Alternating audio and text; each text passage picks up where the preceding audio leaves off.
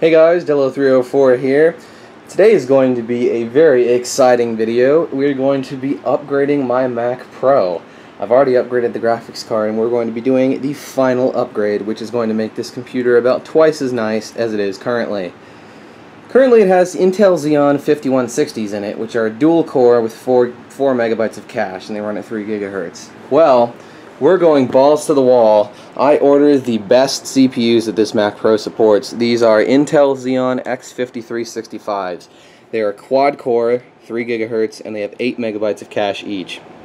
So, looking at Geekbench scores online, this should effectively double the performance. And I did run a preliminary Geekbench benchmark so we can have a point of comparison. We can see how much these processors increase the performance. So, yeah, we have the processors, obviously. We have my Arctic Silver 5 thermal paste, we have alcohol, and we have tissues for wiping the processors off. Now this is 50% alcohol, so I have to be really use this sparingly. So I'm just going to use it to clean the integrated heat spreaders on both the CPUs, or on these actually, and the heatsink of course. So shouldn't do anything worse, or shouldn't do any damage. But anyway, I'm going to be doing clips with this because I have no way. I estimate that this is going to take about probably a couple hours, honestly, to do the complete disassembly. So it's like I don't really have a way to record that. So I'm going to just do clips. So here we go. I have to basically do a complete disassembly. So let's go ahead and pull this side panel off. I have to take apart, I have to remove this, the RAM cards, the graphics card, obviously all that stuff to get to the heat sinks, which are under here. So, well, let's get started. Hey guys, alright, so we've gotten a lot of stuff out. I have Tyler5310 on Skype here, Warrior Nation. I've removed the RAM, the hard drive, the heatsink cover. This was originally here. And I removed the fan assembly from the front, graphics card, RAM cards, all that good stuff. And here are the two massive heat sinks for the Intel Xeons. I still need to remove this so I can get to it properly. I hope I can do that, or else what I'm going to have to do is go through these slots. You can see where the Allen keys are. Actually, I have to remove this. I can't even get to the other screws, so I have to figure out how this comes out. So, yeah. Alrighty, so we've removed the RAM cage. This was a pain in the ass, to be honest. This took a lot of fidgeting to get out, but it came out, and the fan rotates at a 90-degree angle. Well, that's what it says to remove it anyway. So we got that out. So everything is removed, and we're finally ready to get at the heat sinks. So these require 3mm hex bolts, or hex keys. So I have one of those here. I have a 3mm hex bit on my iFixit tool set with this rotatable thing, so I can actually get in there and remove it. So this should not be a problem. So I will be back. Oops. I will be back when I have both of the heat sinks loosened up, and we'll pull them off. Okay, the heat sinks have been loosened up, so they should just come right off. There is heatsink A. That's a lot of thermal paste. There's the Xeon. So heatsink A, and I've marked them, just, you know, very small, so you can't really see it anyway, and the heatsink cover is going to be over it, so yeah, just mark them so I know which way they go. So there's heatsink A, remove heatsink B.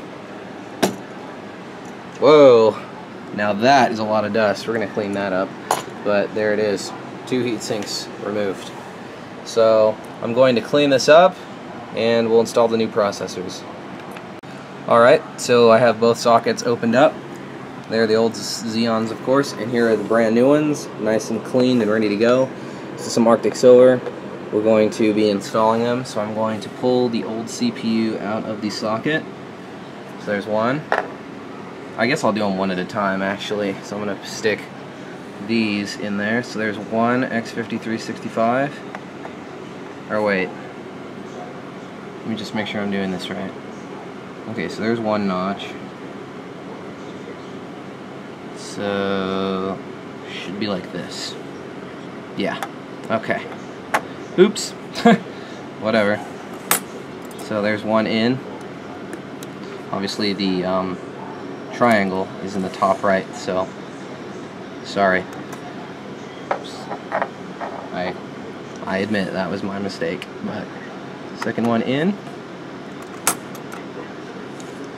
Okay, they're in. Now I'm going to apply the thermal paste and reattach the heat sinks.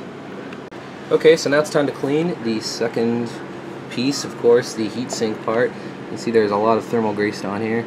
That's interesting looking thermal grease, look at that. Huh, weird. Anyway, I'm going to clean all of this off, and we're going to obviously reattach this one.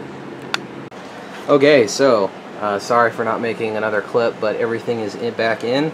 We have the RAM cage, we have the heatsink cover, and the fan assembly. This, which was, ironically, this was the hardest part of the whole thing. Getting this thing back on was such a pain in the ass. Turns out you have to loosen this, pull it back a little bit, and then clip this into here to get it to go. But it's back how it's supposed to go. I just need to put the RAM cards and the graphics card back in, and then we can turn it on and hope it works. Okay guys, so I got the CPUs in. Let me kill this light. Alright, so it's back together. Sorry I didn't get a whole lot of footage, but we're going to try it out. So here we go.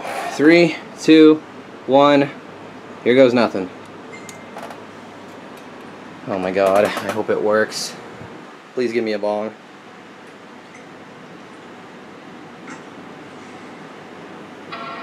Yes! We have a bong. And my light strip fell down. Damn it. Oh well. Bong so hard, light strips wanna find me. Some people said that it double boots. We have a mouse. Oh. We're getting somewhere. Oh. Yes! Yes! Heck yeah, it works. Be right back. Alrighty, so processor upgrade was 100% successful with the help of Colin, aka DOSDude1. We flashed the firmware and we made this a Mac Pro 2.1. So if you go into the system profiler, you can see that it says Mac Pro 2.1 and it says quad-core Intel Xeon 3 GHz, so it does recognize the processors. Before we did the firmware update, it said unknown in the About This Mac, but now it says obviously what it's supposed to say, quad-core Intel Xeon. So there we go. We also ran Geekbench scores. Let me just go ahead and compare that. So we have the previous score here, which is 1695 in the single core and 6076 in the multi-core. And then we have the new one. Oh, I just made a new picture. So we got 1690, so about the same. That's just variations in the benchmark. And then we got 11,298.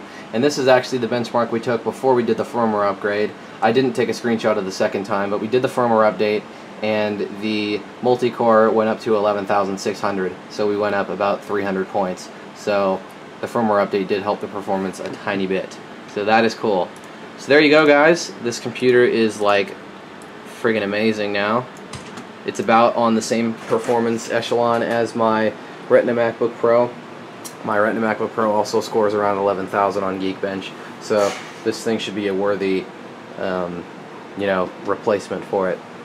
Obviously, this computer isn't going anywhere. In my previous computer update video that I made yesterday, I said that the Mac Pro wasn't going to be used as my main machine, but now that I have the CPUs upgraded and everything else, I'm going to give it a shot again. I'll likely switch off between these computers in the future, but the Mac Pro, you know, obviously it is now worthy of being my main machine.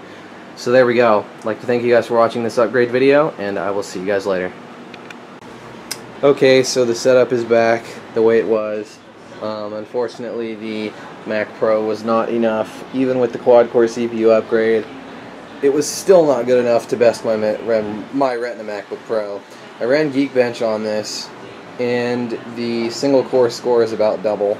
Remember, we got about 1600 or 1700 on the Mac Pro, and we got 3000 on the MacBook Pro. And we got about the same multi-core score. It was about 11,900, so it was a little higher. But yeah, essentially it's the same. But the thing that did it for me is I rendered a video with the Mac Pro, I rendered this video actually before I tacked this clip on to the end. The video was 9 minutes long, and it took 8.5 minutes to render 20% of that video, meaning that it's about 5 times slower than real time. In comparison, the Retina MacBook Pro renders video at about real time, so it is far faster. And that is, you know, fine with me because I love my Retina MacBook Pro. I don't care, you know, I mean, I use it as a desktop replacement, and it is more than powerful enough to be a desktop replacement. So yeah, the Mac Pro is going to be just a secondary machine. Not sure exactly what I'm going to do with it. I have entertained the thought of running a Minecraft server on it because it has a lot of RAM and it has 8 cores, so it would be good for running a Minecraft server. Then again, I'm not sure if anyone would really get on it anyway. So, and I wouldn't have it running all the time because this thing uses a lot of power. But anyway, that's all in the future. So yeah, unfortunately the Mac Pro is not good enough to replace my Retina MacBook Pro, but at the same time, like I said, that's fine because I love this laptop anyway.